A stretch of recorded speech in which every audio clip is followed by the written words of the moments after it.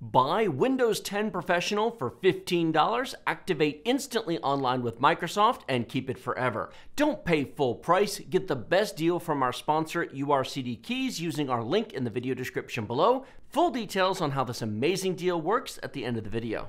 I talked about this a couple weeks ago. You did. And at the time, the rumors were the entire 14th gen was going to get an increase in core count.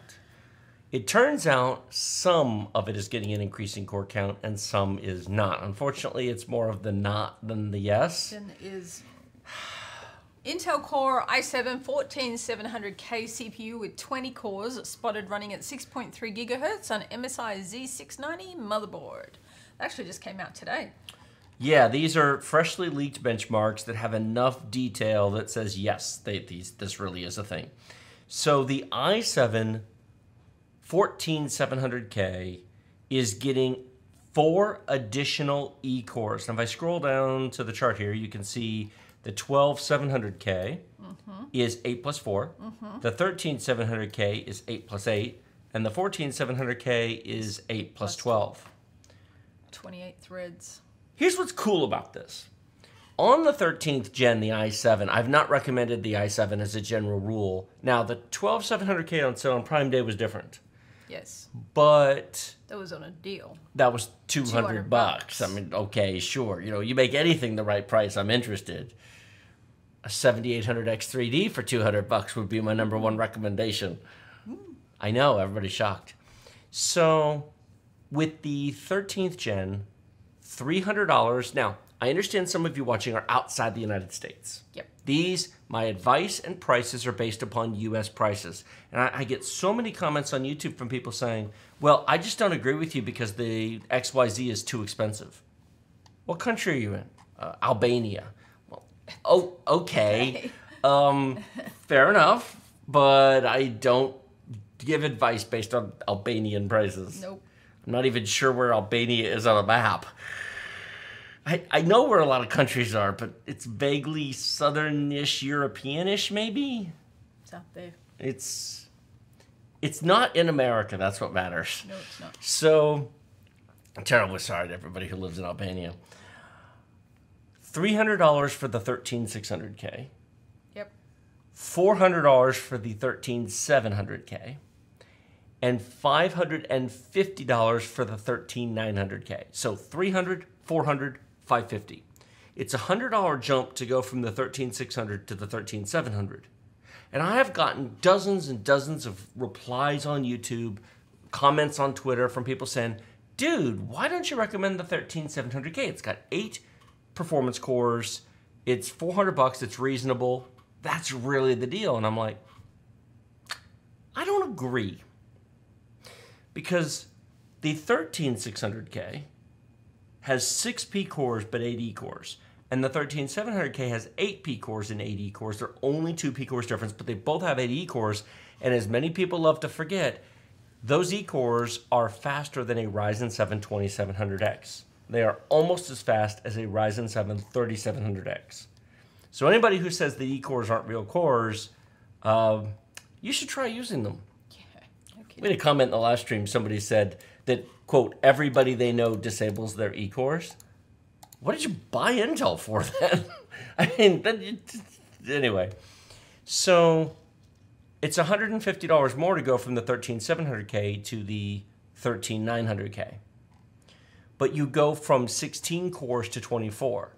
So it's a 2-core gain from i5 to i7, and it's an 8-core gain going from i7 to i9. Now, I am fully aware that those are E-cores. But for $150, you are essentially gluing a Ryzen 7 3700X onto your CPU and buying yourself future. Yeah. You're buying yourself another year or two at some point in the future where you don't have to upgrade where other people... How many comments, sweetheart, have we gotten from people over the years who bought like an i5 9600K, 6-core, 6-thread, and they said, if I had just bought the i9, I wouldn't have to have upgraded. Yep, a lot. And they upgraded to like a Ryzen 7 3700X or 5800X because the i9 was too expensive, because the top-end Intel chip never doesn't lose its value. Those are still going for $300. Correct. So they bought the i5 because all the reviewers said you don't need more for gaming. Well, I actually don't necessarily agree even back then, but let's say we did agree. Mm-hmm. Great. So it lasted like a hot minute, like spoiled milk, before you needed to replace it. Correct. So if you just go ahead and spend the extra money. Now, what's the price difference between the i7 and the i9? $150. Mm-hmm. But we're talking about $450 to $500. Anybody in the market for a $450 CPU should at least consider the $500 chip. Yes. That is not a reach. It's more money. It may not be worth it, but that's not like, oh, God, it's double the price. Now, motherboard, RAM, storage, you're building a PC. Correct. Is that $150 to buy you the best chip of the generation? To buy you 8 additional cores, higher overall clock speeds without having to overclock, relative to the machine you're building, really that big of an ask? No. My argument is if any particular user says, I just don't think I'm the kind of user that needs all that, that's a bit much for me. I say, okay, that's fine. No, absolutely not. Not everybody needs an i9. Correct. Buy the i5. For people concerned about money, people building mid-range machines, the i5 13600K is a killer deal. And so I have found that the i7 13700K has been sort of like a CPU in search of a mission. Buy the i5, buy the i9, skip the middle. Now, that changes with the 14700K because now they're bridging the gap with more E-cores. Correct. Assuming the prices are the same, $300, $400, $550 for the 14th gen chips, I actually now would recommend the 14700K. Save the $150 and go. For $150, 4 extra E-cores would not be worth it. It's not exciting, no. Except there's one little detail. What is an i7 9700K worth versus a 9900K? What is an i9 10900K worth versus an i7 10700K? You mean resale on the other end? If you resell, some people don't. So yeah, if you thank you, you're right. If you resell, if you sell your stuff later on, what is an i7 7700K worth today versus an i5 7600K? How many of you would be shocked to know that right now an i7 7700K 4-core 8-thread chip from 2017 is still worth nearly $150? It is. Which is ridiculous. It is ridiculous. It is. So, depending on price, maybe buy the i9 anyway, because it'll be the last and best chip of the platform, and then you just... Well, then there's that. So... If you resell... It just depends on what's important to you. But to anybody who says, well, I don't really sell my parts, I give them to a friend, or I downgrade it to my second machine, or I'll make it my media PC. If you're going to keep it like 10 years and it's going to like move down your list of computers, buy the i7, it's fine. Does that make sense? Yeah. What do you want to add to that entire spiel of chips? What do I want to add? Oh my gosh. Is a whole chart down there? Yeah. You've got every. I mean, look at them. They got Ks, KFs. Dear God, Intel. Well, I mean, this is stupid. Overclock, no integrated graphics. Wow, that's just. Why would you? I know why they do it, but an i9 14900 non-K, and then they have a non-KF. There are 4 different. Yep.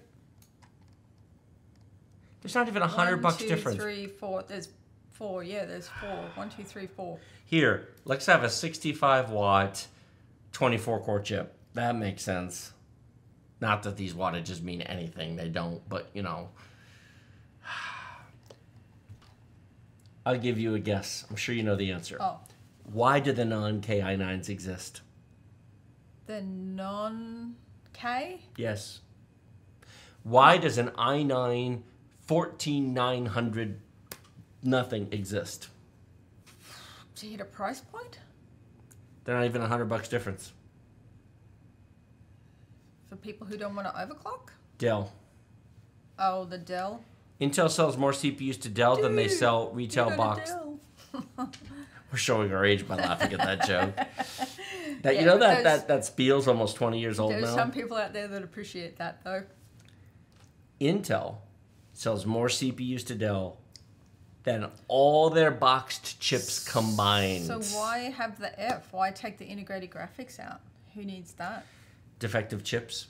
Oh. If they've got a chip that has working cores but a non-working iGPU, Then if Dell is going to build one of their lovely craptastic Alienware boxes, they don't need integrated graphics. Gotcha. And so if Intel sells it to them for $5 less, Dell will take the $5. True. Okay. And then the KF? Overclock it, but don't have integrated graphics. It's got more letters. It must be better. Okay, this is just... I'm 4 i7s. I'm just waiting for KFC. Ooh, food. So we've got 20 cores, 28 threads.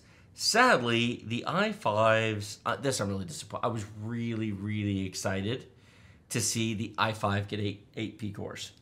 That would have been pretty cool. And guess what? An i3? It's still just 4 cores, 8 threads. Wow. And then they've got the Intel 300 2.4. That's the Pentium chip. Which, Why? I mean, is it the Dells again?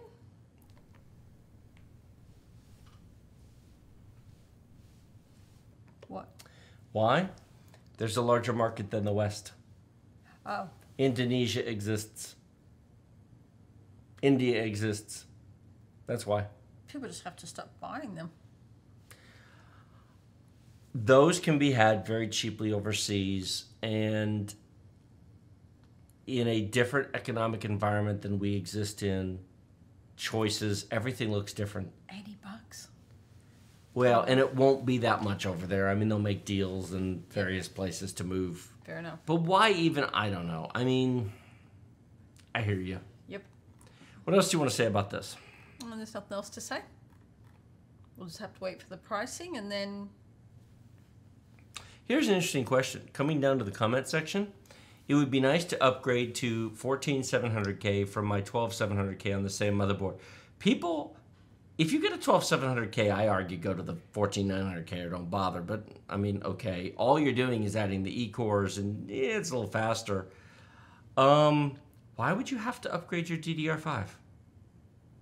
Why? No, you don't. That's just... It's technically an upgrade path.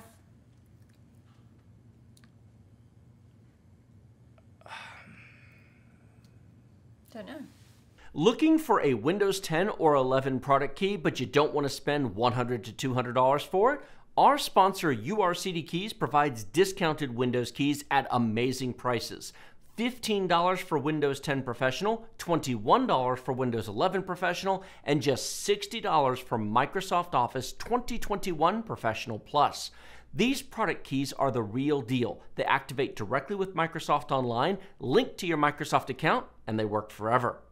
For Windows, you simply go to Settings, Update and Security, Activation, click Change Product Key, paste the key provided by URCD Keys, and in seconds, you're activated with Microsoft. For Office, go to setup.office.com, sign in with your Microsoft account, paste the product key provided by URCD Keys, and then download Office 2021 Pro Plus directly from Microsoft. Remember to use the discount code TD20 to save 25% off the already deeply discounted prices and support our channel at the same time. We have been using product keys from URCD Keys for almost 5 years now without any issues and encourage you to do so as well.